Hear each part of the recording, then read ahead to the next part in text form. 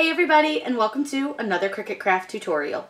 Before we get started, make sure you subscribe to my channel. I put out new videos on Wednesdays and Saturdays with the occasional bonus live video, and it's totally free to subscribe. Just hit that big red subscribe button. Today I'm going to show you guys how to use the color tolerance under the advanced settings when you go to upload your images. It makes them come out so much cleaner with much clearer lines. I have two examples that I will show you guys up close of two different ones that I have cut out. One I used color tolerance and one I did not. The one on the left hand side is the one that we used color tolerance on, and the one on the right side is the one that we didn't. You can see how much thinner the lines are and clearer and cleaner they are, and it was easier to weed the one on the left hand side. The one on the right has much thicker lines. You can see there were parts that we were not able to clean up as nicely as the other side, especially in those swirls, and there's much more definition to the design with the one on the left-hand side. So let's go over to Design Space so that I can show you guys how to use color tolerance. Today I'm going to show you guys a really great way to clean up your designs when you're uploading them. And these can be ones that you got from Google. So go ahead and click Upload. Upload image. I'm going to browse and find the image that I'm looking for.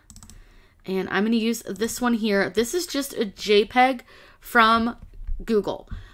You're going to click Complex, click Continue, and you're going to go to Advanced Options. Change color tolerance from 16 to 100. And then when you go to clean this up, it's going to have a crisper, sharper line. So just like anytime you clean up an image, you'll need to get rid of all of the white spaces. And this one does have quite a few. So we're going to just go around it and get rid of all of our white. I think this is going to be a really cool design once we get it into Design Space. So let's go ahead and click and get rid of all of the white. And there's some small spots in the center, a little bit tighter. So what we'll do is zoom in once we get rid of the bigger spots. To zoom in, all you need to do is go up here to the upper corner and just click the little magnifying glass until it's as close as you want it to be. It just makes it easier to click these small spots. And if you ever do something like that where you accidentally click where you don't mean to, just click undo, because sometimes these small spots can be a little tough and you can end up with a little bit of a tighter space to click, and you may accidentally click something you didn't mean to. So we're just going to finish this up. Should only take another moment. Get rid of all of those, all of this. Oops. See? Don't do that. Sometimes you just get clicking and you click too quickly, so you just have to hit undo if you get rid of something you don't mean to. Totally doable. See, I'm terrible at this. Go ahead and click and click and click, and we are good to go. Click Continue, and you'll see this is the one you want to save right here.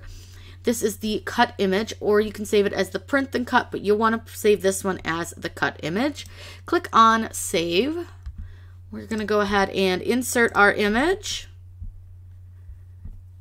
And look at that. Look how nice and clean those lines are. They are so much better than if you were to leave that down at 16. That color tolerance really makes a huge difference when you're doing this kind of stuff, because you're going to get much, much smoother and cleaner lines when cleaning up your designs. This is just a quick, super easy trick that you guys can use to help when you upload. We can totally do another image, so let's browse and see what we have here.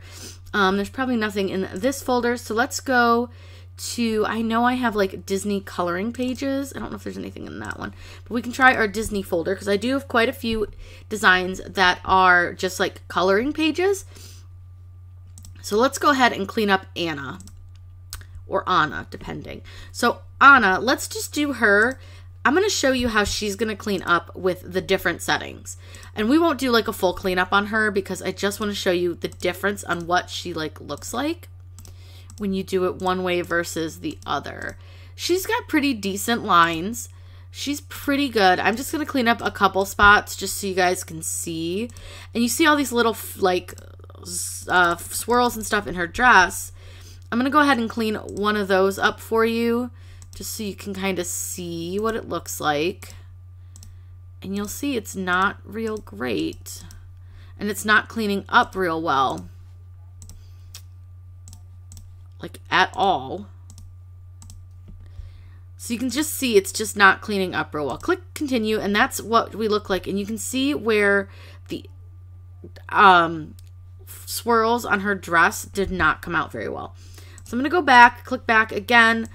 Choose complex. I'm going to go to my advanced options, change that to 100.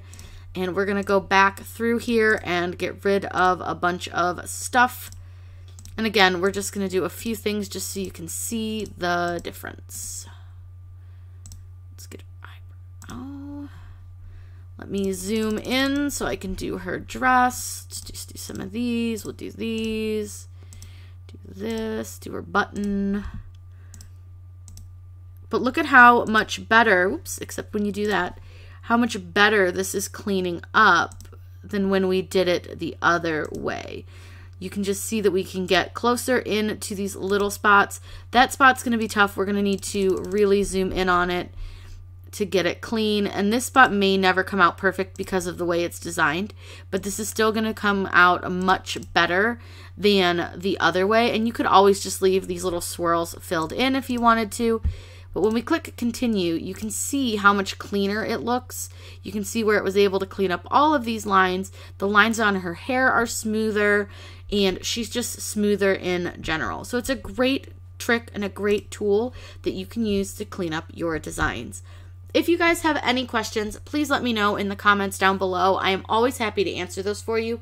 Make sure you subscribe to my channel. I put out new videos on Wednesdays and Saturdays with the occasional bonus live video. Have a great day and happy crafting.